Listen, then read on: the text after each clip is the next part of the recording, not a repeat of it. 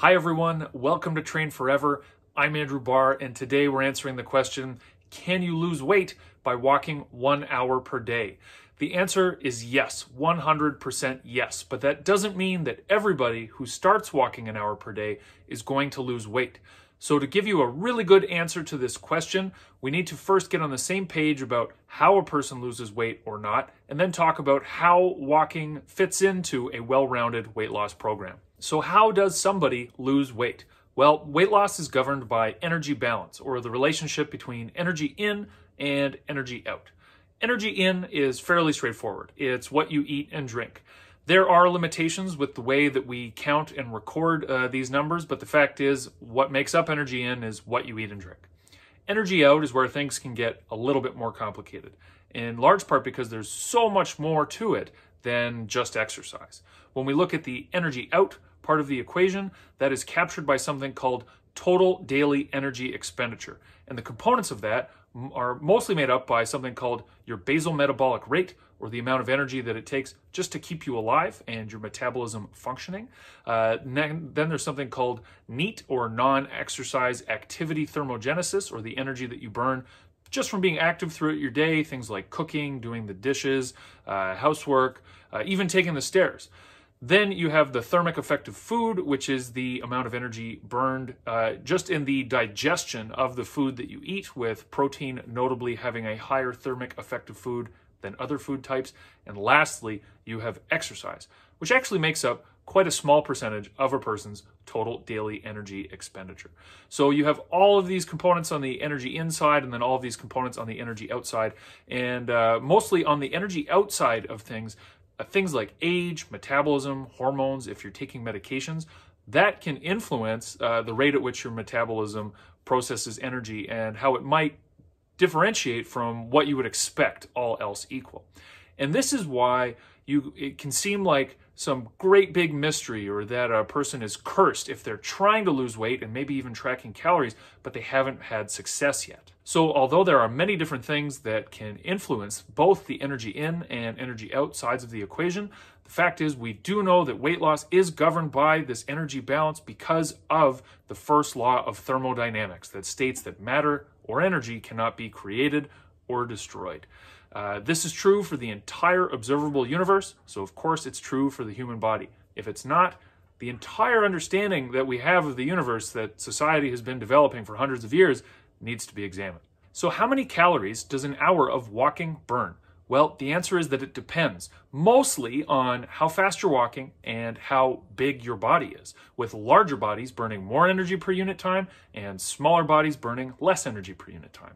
If we were to try to capture the entire range that we might see throughout the entire human population, the range of numbers would probably be quite enormous. But we can capture probably most adults by saying that an hour of walking burns somewhere between 300 and 500 calories. If you're interested in finding out what that number might be for you, I found a pretty good online calculator that you can check out. I'll put the link in the description, so make sure you head down and check that out, and then you can get an idea about how much energy you might be burning in an hour of walking. If you're finding this content useful and informative, go ahead and give me a like, and make sure you hit that subscribe button so you never miss another training tip.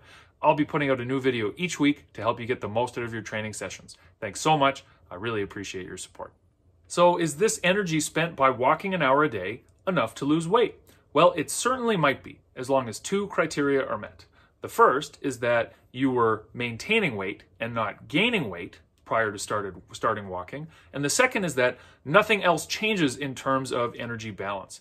If somebody was not walking at all and then started to walk an hour per day, that represents increased energy expenditure, and we would expect to see some sort of weight loss response.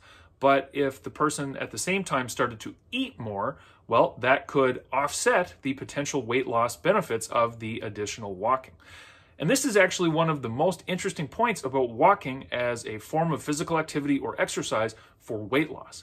One of the limitations of exercise as a weight loss strategy, or at least looking to it to deliver all of your weight loss results, is that most people, subconsciously most of the time, but nevertheless, tend to increase their food intake to offset the energy expenditure of their new exercise routine. And more intense workouts like HIIT and boot camp and that sort of thing is more likely to cause this phenomenon. walking is much less likely to result in increased appetite, or at least significantly increased appetite, which means that a person who wasn't walking and started walking will have a good chance of being able to maintain their current energy intake levels and, through the walking, potentially see some weight loss benefit. So let's say that these two criteria are met and you were maintaining your body weight before you started your walking program and you don't increase your food intake after starting walking. How much weight can you expect to lose by walking an hour per day? Well, let's come back to the numbers. So fat, whether it's in food or in the body, has 9 calories per gram in it. And there are 454 grams in a pound. So that means that if you multiply 9 times 454, you get about 4,000. And a quick side note for anybody watching who might have some insight into this, for the longest time, in fact, right up until getting ready to film this video, the number that I always heard and used was that fat has 3,500 calories per gram. And that's what I've used to do calculations. And in researching this video, I found the same number on the Mayo Clinic website, so it's certainly in common usage. But when you actually multiply 454 by 9, you get a little bit over 4,000.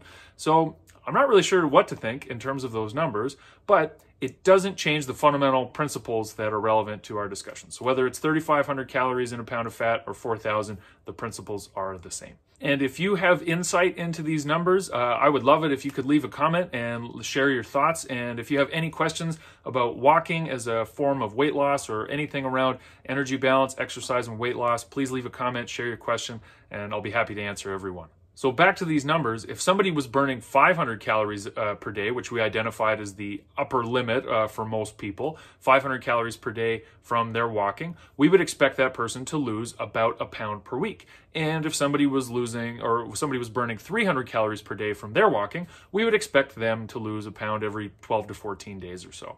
And oftentimes when people hear these numbers, about 1 pound per week, the gut reaction is, wow, that's really slow. There's got to be some better way.